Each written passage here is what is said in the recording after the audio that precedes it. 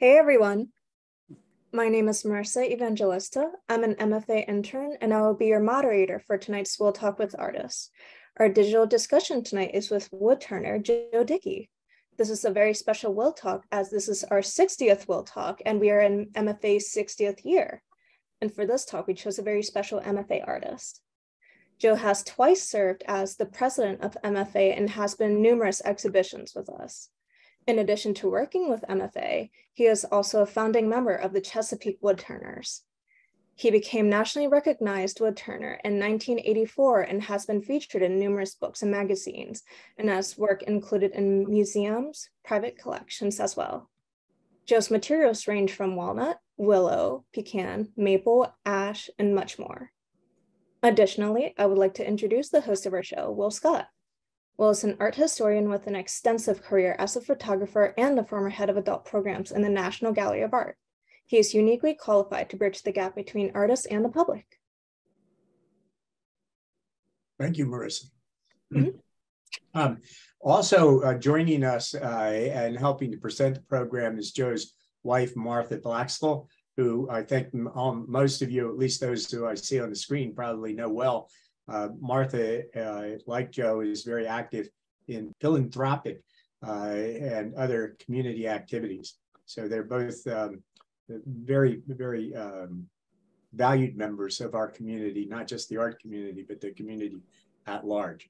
Now, today, as you can see, Joe is in his workshop, and as a woodturner, there is a lot about the individual piece, its materials, and the process of creating it that I basically know nothing about. And I'm guessing that most of you who are viewing or listening probably don't know in depth. So unlike many of our talks where I talk about art history and ask a lot of questions that are related to the background of the artist, I think we need to devote a lot of our time to Joe, hearing Joe explain the materials and the processes as we look at individual objects. And finally, Joe, thank you for agreeing to do this. It is an honor to be able to speak with you in our 60th year of the MFA and our 60th Wil Talk. So it's pretty special for me to be able to talk with you and learn more about your wood turning, which I have to say to you on a personal note, I love your work, and I've always wanted one of your bowls, but I love bowls of all materials, and we have so many in the house that my wife said, no more, not even Joe's. So anyway, someday I'm going to work this out. But anyhow, so Joe, why don't we go ahead and Marissa, pull up the first image. And Joe, if you, before you start to talk about the image, would you just say briefly what you did before you became a woodturner and a musician? Well, yeah, okay. I don't know if that's pointed at me or not. It's not. Okay, yeah, I was trained as a physicist. I have a PhD from Catholic University in physics. One of my first mistakes in life was to go into physics for the money. And when that didn't work out, I thought I'd try art. So here I am as an artist. And when that didn't pan out, didn't make me rich, I thought I'd go into music. So now I've been Danko with Shenandoah Run. So I'm going to get rich here soon. So you can say it to me when I was poor. But with my career in physics, I was with the Navy labs for 25 or 30 years, and then a decade or so at Johns Hopkins University, where I did some teaching and some research in various fields. So here I am. Yeah, well, I've always admired your multi-talented portfolio. You know, I think it's great that you can bridge from the abstract sciences like physics to something as concrete as wood turning. So why don't you tell us a little bit about the collection platter, what it's made of and how you assembled it? Well, I'm not really much of one for divine revelation, but this is a story in that. It actually is a relative of mine by marriage, is an Episcopal priest, and asked me one time if I would be willing to make a collection platter for his church. And that's when the divine revelation sort of descended on me. And so I said, sure. And I made the one that's similar to the one that's pictured there. And of course, when he got it, he said, but that won't hold a cent. And then he realized what it was all about, you know. And but to his credit, some years after that, his boss, who was another retiring priest or bishop or whatever they are, was going to retire, and he wanted to get a present for him, so he asked me to make one for them. And then another one called me up from Poughkeepsie, I think it was, and wanted one for their priest. So there's about 6 or 8 of these things around the country in retired Episcopal priests' collections. That's great. Very useful. Well, I'm not much for putting things in collection plates myself, but I think this might motivate me to do it. Yeah. So it's made of 2 different woods, and I think it's pretty clear where the walnut is, the black walnut. But is the willow that sort of gnarly piece? Yeah, it was a willow burl. Burls grow on trees in reaction to certain insect infestations. Usually a very prized wood for wood turning and carving. And how do you manage first sort of getting control of the burl, which burls are very hardwood, right? With odd grains that make it difficult to manipulate. Am I right? Well, yeah, the turning of it's not too bad. When you're turning something like what's shown there, it takes quite a bit of jigs that you have to build up around it, because the rim, for example, is too fragile to turn without support. So you have to build it up with in my case, 2x4s and glue and stuff, and get it all built up into something that's completely solid. So you turn that, and then you take the support wood away from it, and there you have it. Is there anything that you can show us in the studio that would give an idea of what those supports are like? I'm sort of visualizing it as you explain it, and I think you explained it very clearly, but I just wonder, you know, if there's something you could. I don't have one jigged up right now. Okay. But if you can picture an odd-shaped piece of wood mounted as best you can to a circular piece of plywood, and you just build up around the interstices of the piece, and then glue on the piece that becomes the rim, and double-side tape maybe that to the support pieces, so that when after you turn it, you can take that part apart, and you're able to turn the fragile rim. Yeah.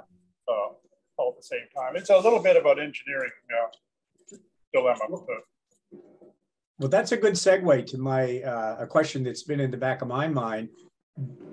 Did your scientific career in any way help you, you know, thinking about structures and assembling things and different kinds of materials?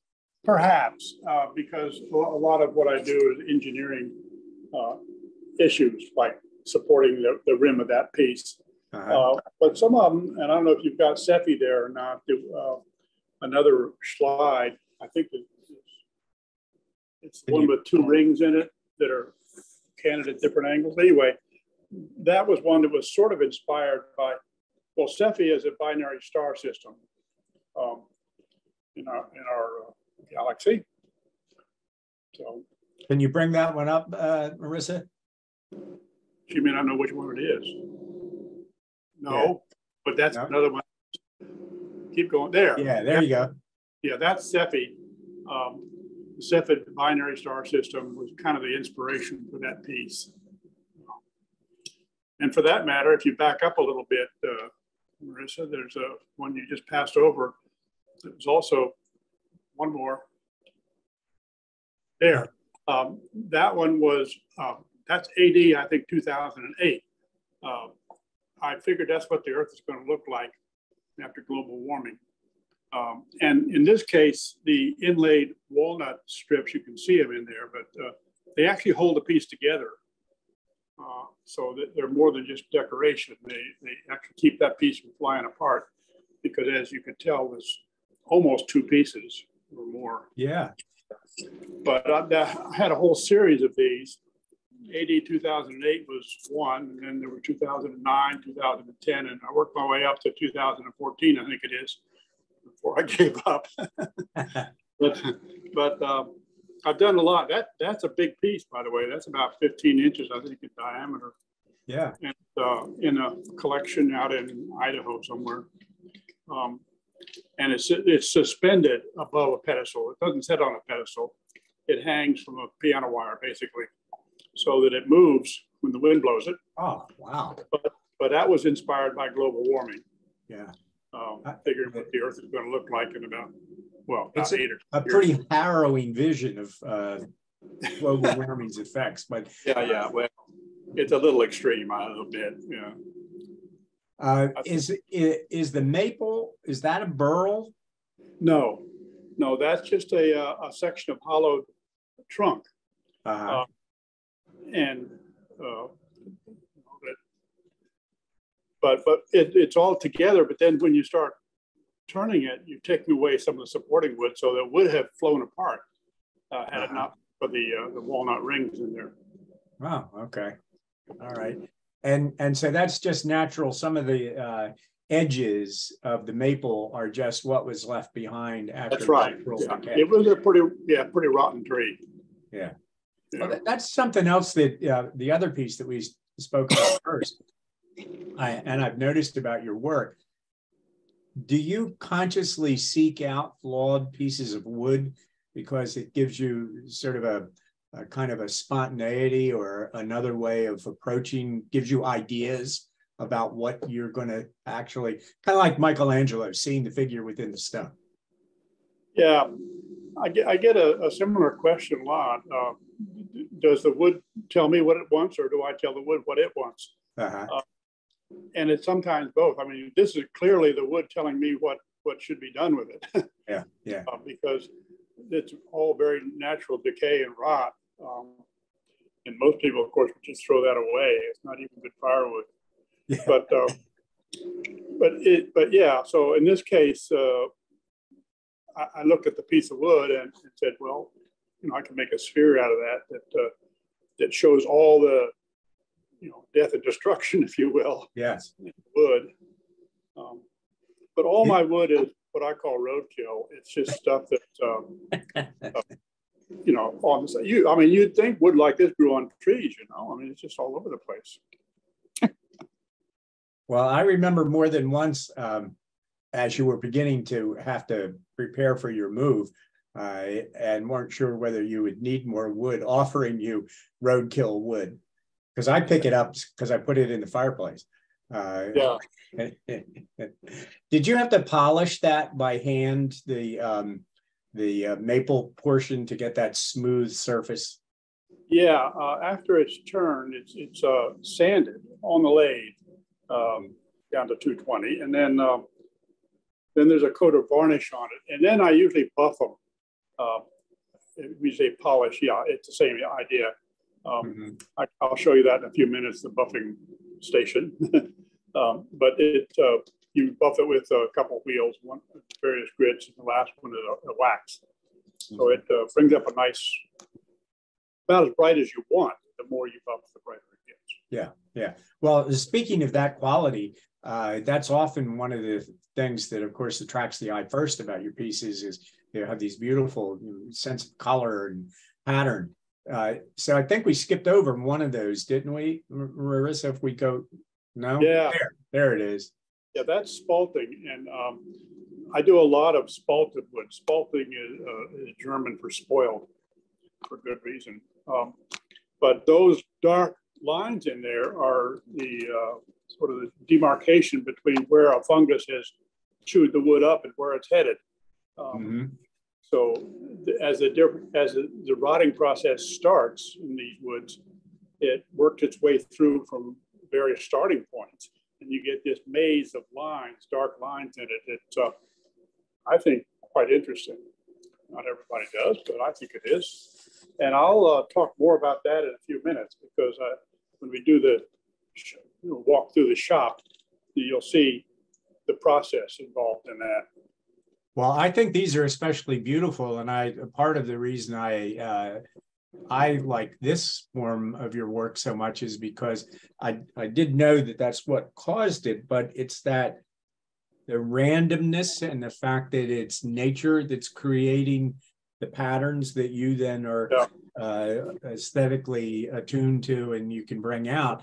And that leads me to my question. If you can see the pointer, I see the pointers on my screen near the lower edge of the bowl.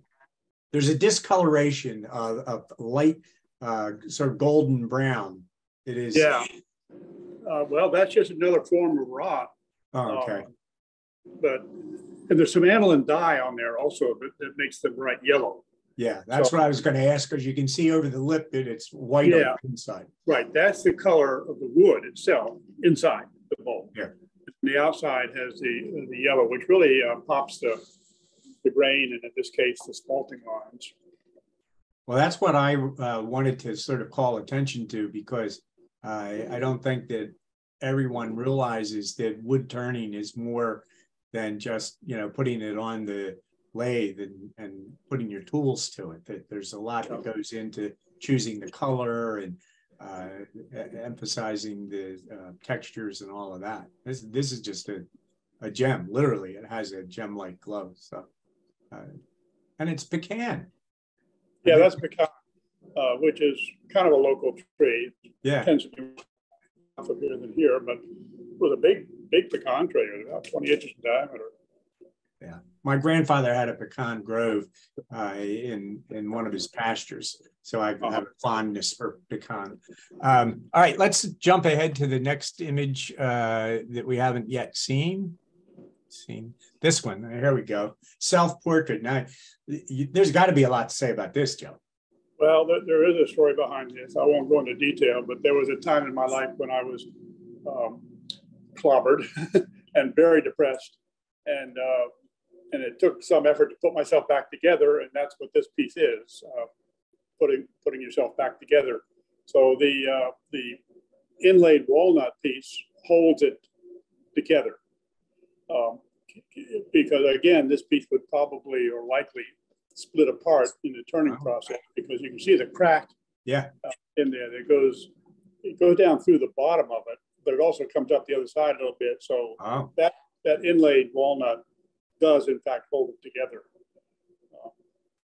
When you're turning a piece like this that has these flaws, these physical flaws, do you ever just sort of lose the piece of wood because your tools strike it and it splits apart?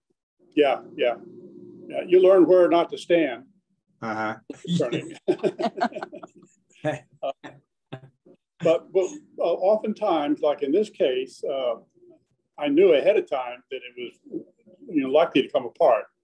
So that's when you either throw the thing away or you take some measures to hold it together, like those bands that are in the other pieces, or in this case, the butterfly joint, or whatever you want to call it, in the rim. There's a very subtle gradation in the color of the face of the bowl, which I assume is continuous throughout. Is that the color, natural color of the wood, or have you added anything to create those variations? No, nothing added. That is again, it's a spalting, the early stages of rot. But they're stable, and once they're dry, they're perfectly stable. That rot doesn't progress without moisture. Yeah, that is the last one, I think. Are there more than one of these, Joe? Are there what? Are there more than one of these? Oh, there's a lot of red ones.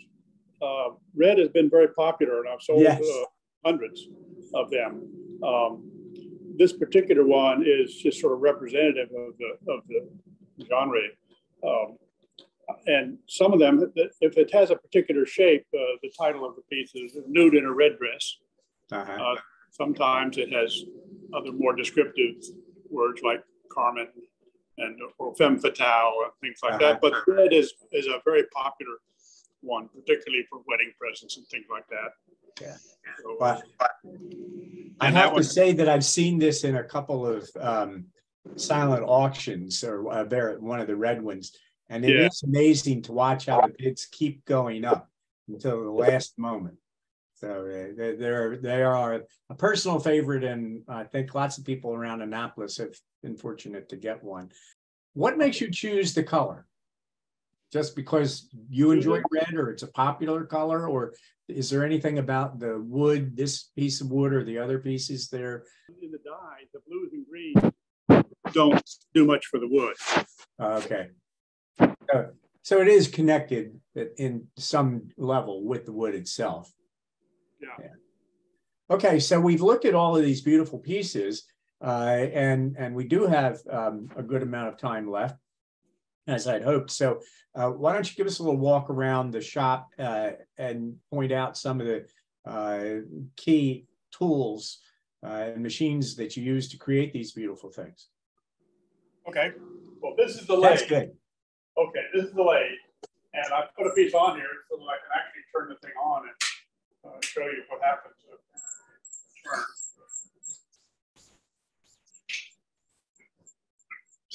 These are the safety glasses.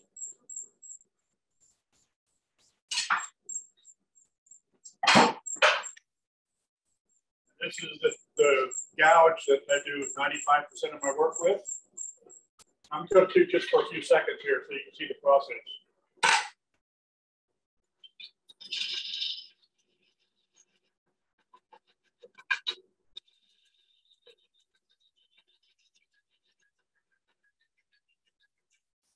You keep doing that until you get everything removed that you don't want. And you end up with a piece that's roughed out, like here's a bunch of them, for example. And then you wax it or put it in a bag so that it dries slowly. That keeps it from cracking. Oh. And weigh it. And I weigh it every once in a while. And as the weight drops, that means moisture is leaving it. And when the weight stops dropping, it's dry. And that takes months. So these spalted pieces are likely about 2 years in process. Once you cut the billet or cut the tree, you cut it into billets, the size to accommodate the bowl you're eventually going to do, and either rough it out and weigh it and let it dry, which is at least a year in process. And then you can return it and do final turning on it and finishing and whatnot. So they're generally about 2 years in process. I had no idea that it took that long, and I thought that you used sort of like an oven to dry them quickly, but I guess that would cause them to crack if it dried too quickly. Well, yeah. There are other ways to dry them more quickly than this. You can put them through the microwave, for example, but that's hazardous for the microwave and piece. Where'd you go? But it does work. You know, if I'm in the gallery, I've had people look at my pieces and sort of wrinkle their nose, and I come along and they ask me, they say kind of, well, how long does it take you to do this? I know what they're after. They want to know why it's so expensive. Yeah. And my answer to them is, takes 35 years and about 4 hours. Well, that's it. I mean, you know, it does take, altogether, these things are several, like 4, 5, 6 hours in process, but over the space of a couple of years. But there is 35 years or 40 years of experience going into this. Have you ever injured yourself with the lathe? No. I've had some of my students injure themselves, but no, I'm pretty careful. One of the biggest hazards is dust. Oh. And I have ways that I take care of dust. We have dust extractors over here to show that. That bag with the hose on it. Yeah, that's a dust extractor that I would put on when I'm sanding. Yeah, I can't imagine that you could work in there without something like that. I worked one summer in a grinding wheel factory, and there was a lot of dust and such. Like that's even worse than wood dust. Oh, you bet. It's carcinogenic. Now, the the sharp instrument that you use to actually remove the wood, aren't there all different shapes and types of those things? A couple, but as I said, 95% of my work is done with one tool. And that's this. This is what's called a bowl gouge. But there are other shapes you could use, particularly if you're doing spindles. Then there's a whole, this is not very good for spindles, but this is good for the shapes that I do, the bowl shapes. Yeah. So if you wanted to do something that was a bowl that had a pattern of ridges and hollows on the outside, you'd use those different tools to help you make it? No? This is it. Oh, okay. I mean, students will ask me invariably, new students, what's the first tool I should buy? And I tell them a 5/8 bowl gouge. And they're fine for a while. They go get one and they're turning, and then they come back a little later. They're, what's the next tool I should buy? I say another 5/8 bowl gouge.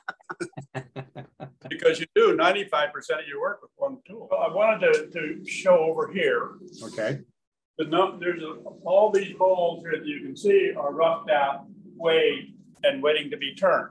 So in a sense, you're always kind of like a mother hen, if you will. You go in and check on the chicks and see how they're, whether they're ready to be let go on their own. Well, I really have learned much more than I thought I would, because I thought I knew the rudiments, and you've already told me a number of things that show my lack of understanding. So I hope everybody else has had that experience, and your work is certainly beautiful, but there must be questions out there that people have about process or about your background or something. So Marissa, you want to manage that as usual? Absolutely, yeah. I do have a question myself. Joe, how do you come up with your titles?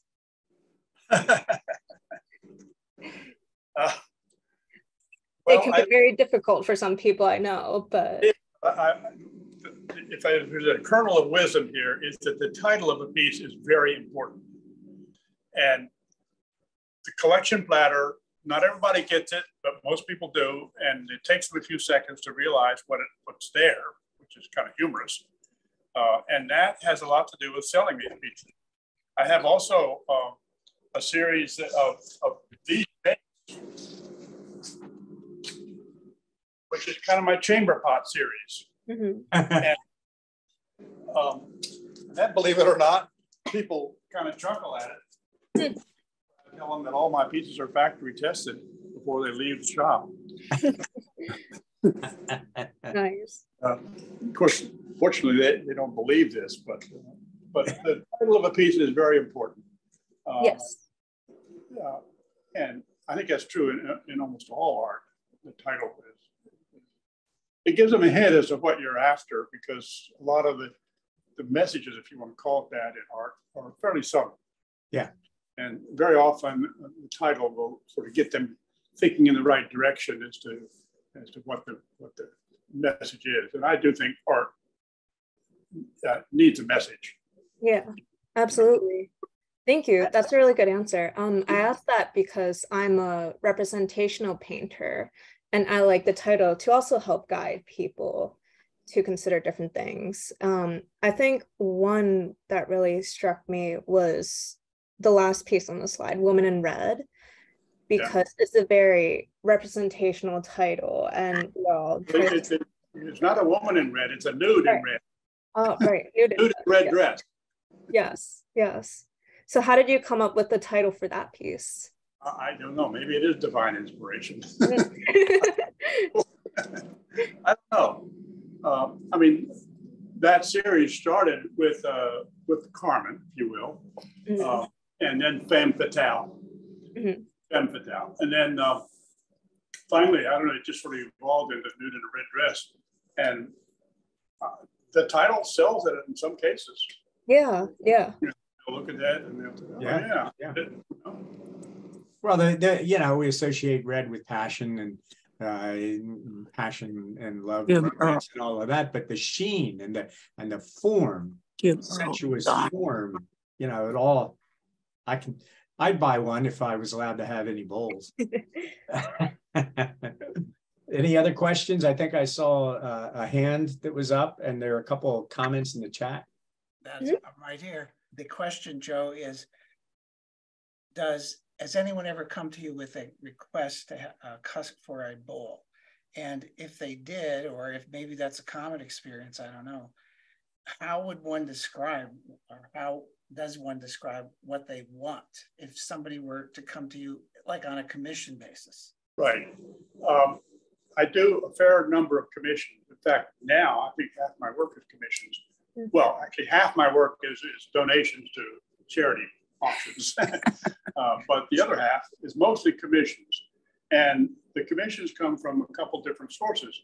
Very often it'll be a special tree that came down, and they want a piece out of that tree. And they don't usually care a whole lot what it is. Other people want something particular for a wedding present or something, and they will usually have come to me because they've seen something on my website that they like. So they point it out, and I can usually either have one or make one that's similar. What they don't realize is that, but if we decide on what they want and I have to make it, we're talking about months. Yeah, I had people come to me and say, well, I need a present for my anniversary present to my husband. And I say, oh, good, we talk about it. And they say, oh, and by the way, it's next week. So I mean, that's off, because, unless I happen to have one.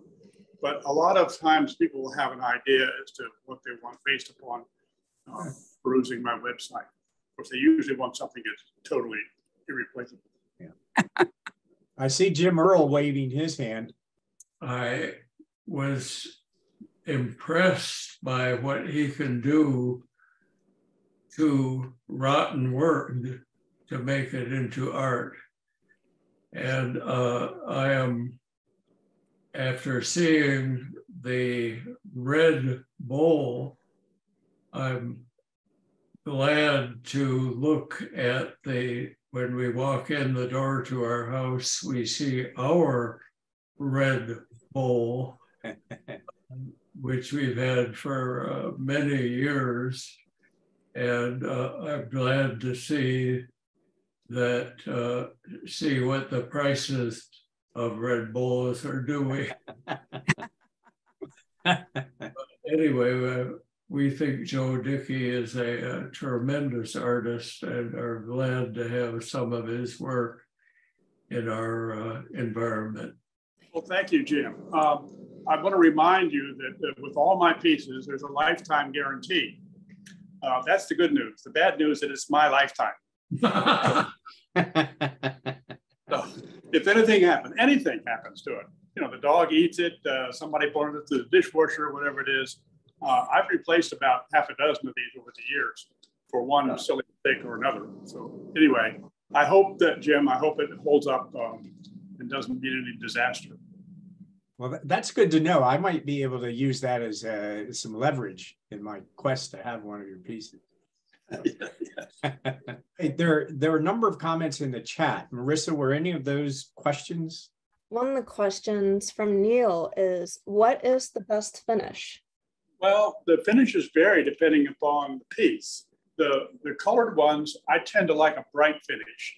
And those finishes are a little bit lengthy because a piece that's colored brightly like this is about 7 to 9 coats of shellac. And that shellac builds up a fairly heavy finish, so you can sand it mirror smooth. And then there's a wipe of varnish on top of that, because shellac is a fairly fragile finish with regard to water spotting or things like that, whereas the wipe of varnish makes it more robust. This, by the way, was a return because they dropped it and it cracked, and they tried to glue it together and it didn't work, so they gave it back to me and I replaced it. But anyway, finishes, and that's the colored ones that I like a bright finish on. If it's natural wood, I tend to like more of a matte finish. They're much easier to finish, and that's just a wipe of what's called Danish oil, usually. it soaks into the wood, but then you can buff it to whatever sheen you want. Oh. And I'm going to show you the buffing machine. It's right here. And you buff it to get whatever, well, there's 3 different wheels here with different compounds, but it's, you know, at any brightness you want. But that's about it. The only finishes I use are the finish for the brightly colored ones, which is shellac and white varnish, and the or the natural ones, which are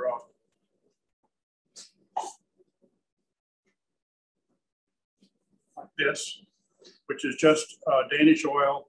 It's buffed. So so I understand, that has nothing but a coat of that Danish oil. That's one correct. Coat, and then you polish it, buff it? Maybe 2, but not many. 1 or 2 coats of that, and then it's buffed. And the buffing can bring about any amount of shine that you want. I think for natural wood, you want a nice warm color and a nice warm shine. I saw another question pop up, or comment pop up, Marissa. What do we have there in the chat room? Jan recommended putting a bit of gold leaf on the craft. There's a Japanese technique for it. Somebody just posted what it is. I'm not sure I can. Yeah. Hintsugi. Hitsugi. Gold leaf. Hintsugi. Yeah. Is that gold leaf you said? Yes. Yeah, I've done a little bit. Well, I've done a little bit with gold leaf. It's a pain in the neck, frankly. You've got to be good. But I've also done some with the gold Gilder's paste, it's called. I don't know if that shows or not, but it's a antique gold on the inside of this, and just, well, actually it's redwood on the outside. But so I've done a little bit with the Gilder's paste, and I've done some with acrylic also. Can you see that all right? Yeah. Is acrylic on the inside, and just pulling that. And here's an example of the Danish oil buffed on the outside. It's fairly bright, but not real bright. And I like dealing with these colors. There's a lot you can do with them. That leads me to a question that I wasn't sure I wanted to ask, but you've made me think of it again. Do you see any change taking place in what you're doing, a change that might be spurred by new tools or new technology? I don't think they're new. All the tools and technology has pretty much been around, but using them is new. I do have an airbrush that I've played with, but I haven't really mastered yet. For shading colors from one color to another, for example, and also I've done a little bit of carving on bowls with getting, in some cases, gold inlay, but other cases acrylic colors inside of veining kind of lines and whatnot. Yeah. But I really haven't done a lot of that. But none of those are new. There's no new technology. Well, new to you, and it's new to me, and new to us, and exciting to at least me to know that there's something to look forward to. As beautiful as your work has always been, that there might be new things for us to see. Yeah, if somebody starts with a blank piece of paper and makes a piece of art, that's art. I start with wood. People like wood. If I don't mess it up too bad, they still like it. Yeah. You know. Yeah. And so as a medium, it's much more forgiving than paper or canvas. Yeah. I mean, it's no comparison. Well, I don't know. It's still pretty amazing what you're able to do with it. So it's that you're being very modest, to say it that way. And now I have to say that it's about 10 minutes of 6. And as I mentioned, regretfully at the start, Joe and Martha and I have someplace that we're supposed to be at 6 or as soon after as possible. And I have the double excuse. I'm not just a guest. I'm going to take photographs at the request of the organization. So I really do have to cut this a little shorter than usual. But for anybody that didn't get their question answered, if you send a question to info@MFA, we'll get back to you. Yeah. Get it to Joe and get an answer and get back to you. So again, Joe, thanks a lot for all you've done for the art community and the beautiful things you've created. And, well, thank you for all this too, because it's a investment of your time. And thank MFA.